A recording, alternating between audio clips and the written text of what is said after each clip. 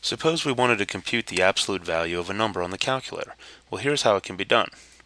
You go under Math, scroll over to Num, and select the ABS option. ABS stands for absolute value. Now we can type in the number that we wish to determine the absolute value for. So I'll type in -5 and hit enter, and we get 5.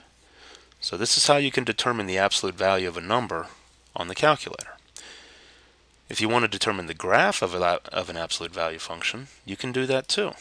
You go under y equals, math, num, select absolute value command, and type in x.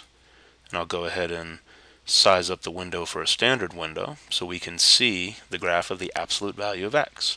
And here it is. Here's another example. Go back under y equals. We'll go ahead and deselect absolute value of x, and we'll type in another function, in this case 2 times absolute value of x minus 5, and then we'll add 1 to that result, and we'll hit graph.